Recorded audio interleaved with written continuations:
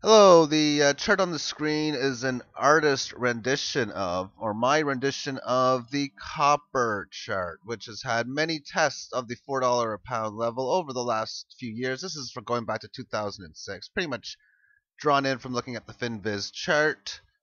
Never once did it ever close the week above 4 until this breakout in here. Now it's finding support at this level. This is technical analysis 101.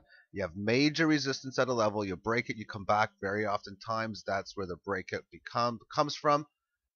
Not always, but very often. Now as far as this chart, another artist rendition, this one is zinc. Because some of the pennies do not contain copper in the United States. They contain zinc instead. But imagine if you bought this stock in here.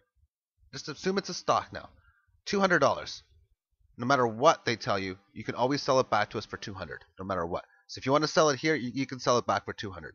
Here, 200. Here, 200. Why? Because if you're buying pennies today, that's how much it's going to cost. You can always sell your penny back for a penny. But if this market does happen to go much higher, then at some point you might state, you know what, I got a roll of zinc pennies, but I want at least $2 for it. Because if this price goes up to about $8, that would be the case. Because here, a zinc penny was worth a penny. Today, at a dollar, a zinc penny is worth about 50 cents. Worth half a penny, basically. Thank you for watching, and have yourself a great day.